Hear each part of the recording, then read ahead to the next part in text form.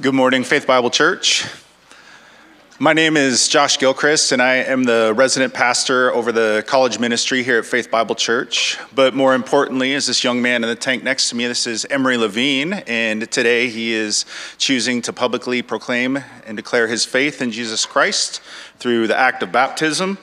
Why do we baptize here at Faith Bible Church? It's a step of obedience that believers are called to do. In the New Testament, that was the pattern. Believers, before they were believers, they would repent and be baptized in the name of Jesus. And it's not something that saves a person. The spiritual work has already been done in the believer's life, but it is a public proclamation of the spiritual reality that's taken place in Emory's life as he is identified into Christ, his life, his death, burial, and resurrection, as he's washed and cleansed from his sins. And so we're going to celebrate that today. Emory, are you ready to share your salvation story with us? I am. And before I do that, I just have a few acknowledgments to the people who have helped me along the way. First of all, I want to thank whomever heated the baptistry. Thank you for that.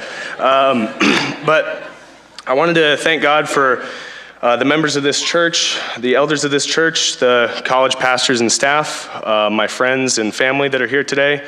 Thank you to Josh Gilchrist for meeting with me and discipling me. Thank you to Anson and Emily for being here for me in Spokane.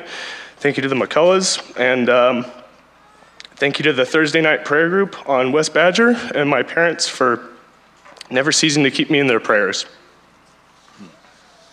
Emory, could you please tell the church what your heart attitude toward God was like before he brought you to salvation? Yep.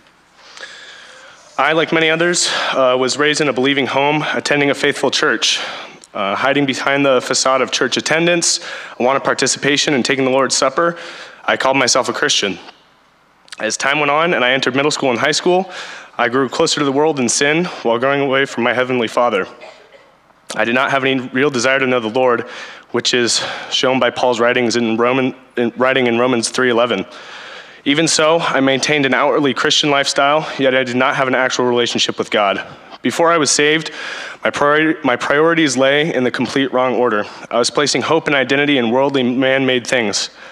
I was trusting in idols and leaning on my own understanding instead of putting my trust wholly in him and acknowledging him in all my ways, as Proverbs 3:5 and 6 say. Philosophies, social institutions, and creative beings, myself most of all, were at the center of my actions and intentions. I was unconcerned with the real truth of the gospel as my mind was consumed with temporal, eternally irrelevant pursuits. Sin had a practical and positional hold on me, and I was enslaved to it, as is shown in Romans 6:6 and 3:10. Emory, how did you come to understand your need for salvation? It wasn't until the summer of last year when God ultimately brought my idols crashing down around me. Though at the time my circumstances seemed to be the end of my selfish world, God was quick to show me that his ways are higher than mine, as we see in Isaiah 55:9. After the final idolatrous domino fell, God reminded me of my Labor Day weekend spent here in Spokane at Church in the Park, and I knew in an instant that I had to leave my life behind and follow him. It was on the car ride home from the falling of that final domino when I was compelled to put my faith in Christ, and this time it was real.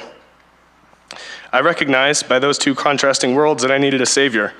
In Romans 7:7 and Galatians 3:19 and 24, God makes it clear that the law does not save us, but reveals to us our utter and absolute inability to save ourselves, and thus reveals to us our utter and absolute need for his grace. He started to turn my attention toward him, and he showed me that salvation comes only by his grace through faith, according to Ephesians 2:8 and 9. Because of this gift freely given, I have no grounds on which to boast of myself, but all the reason to praise him. 1 Corinthians 6:20 says that we are bought with a price.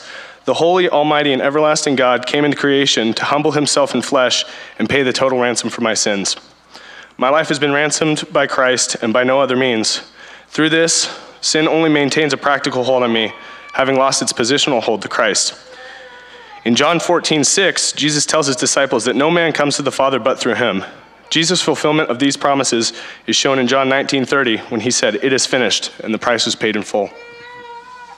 Emory, what are you publicly proclaiming about Christ today as you come to be baptized, and how has he changed your heart and life?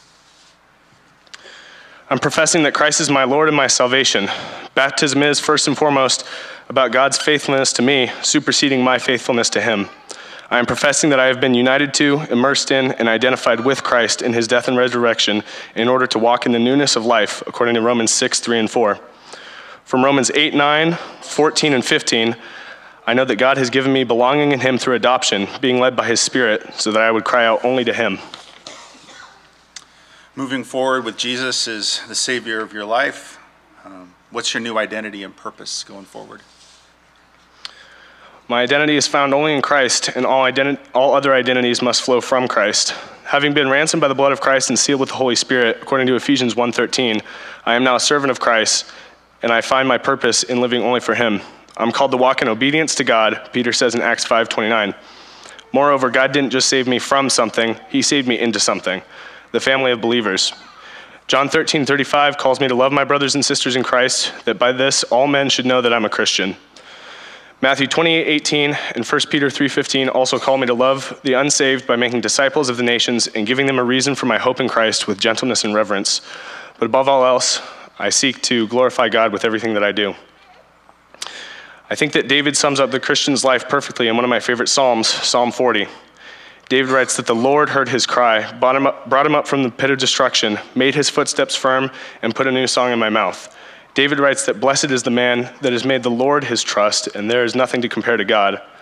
David writes about proclaiming the Lord's glad tidings of righteousness, salvation, and truth. He writes about how his iniquities overcome him, yet the Lord's faithfulness preserves him through it all. David acknowledges his affliction and need and recognizes the Lord as his help and deliverance. Are we ready to do this? Do you publicly proclaim that Jesus is both your Lord and Savior? I do. Then it's my joy to baptize you in the name of the Father, the Son, and the Holy Spirit.